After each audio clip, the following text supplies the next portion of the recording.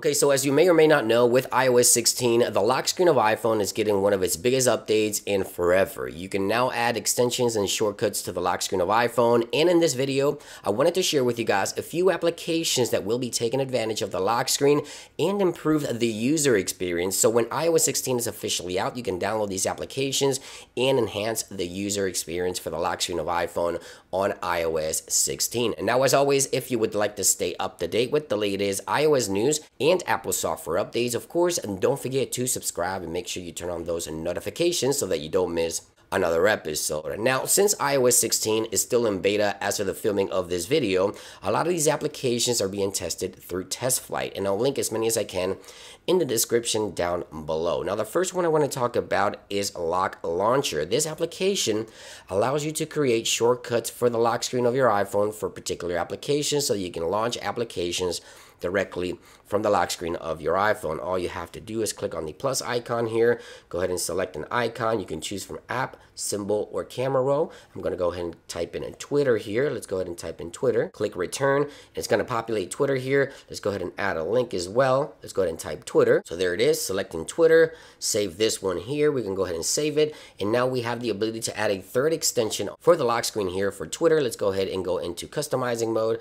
Tap on the widget icon there. Go ahead and find the application, LockLauncher. Go ahead and add an app. Tap onto the app and select the actual extension for Twitter, and now we're set and ready to go to launch Twitter directly from the lock screen. This works exactly the same for every single application. So yeah, this application, LockLauncher, will improve the user experience for you within iOS 16 by creating shortcuts for applications or extensions on the lock screen to launch your favorite apps. Now, the next app is Contact Lock Screen Widget, and as the name implies, this allows you to create a shortcut for your favorite contacts, and you can go ahead and make a phone call, send a message, or a FaceTime initiated directly from the lock screen of your iPhone using this application right here. Now, it allows you to create a shortcut here by creating a widget. Let's go ahead and select a contact here. I can also remove the avatar right there or the Memoji, remove the background, customize it as I wish, and then I can select whether make a phone call when I tap on the extension, create a message, or make a FaceTime call. I'm going to go with messages here. I'm going to go ahead and name this whatever I want. And I'm going to save this to spot number 2. And now I can go back into the lock screen here, go into customizing options here,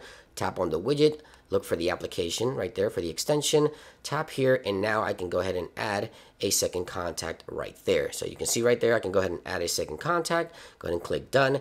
In this application, it's going to help you create shortcuts for your favorite contacts on the lock screen of your iPhone, again, improving the user experience for you within iOS 16. Now, this next app, as the name implies, creates a countdown on the lock screen of your iPhone for whatever it is, maybe back to school, an exam, or maybe a birthday, or an event that you're anticipating. So Countdown allows you to create a countdown, of course, on the lock screen of your iPhone in order for you to keep tabs on what's going to happen next. And you can create multiple, of course. Right now, I only have one, as you can see right here. In order to create a contact, you launch the application. Of course, you tap on the plus icon here and create and customize the actual extension as you wish. Once you're done, of course, you can go ahead and save it. I already created one for back to school. As you can see right there, is counting down the days, the hours, the minutes, even the seconds. As you can see right there, you have settings and all that good stuff. I'm sure a lot of these applications will also have minor tweaking before they're officially released in the App Store. But right there it is. As you can see, it gives me a countdown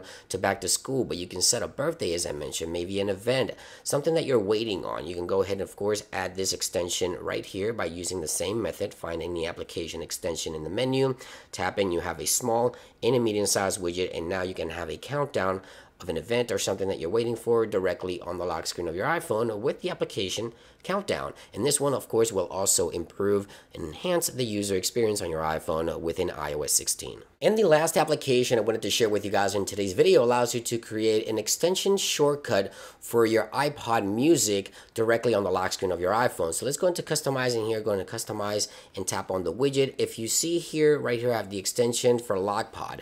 I have two options here to choose from. I can tap here, tap on the actual widget and select the artist that I want. Right there, I have Michael Jackson.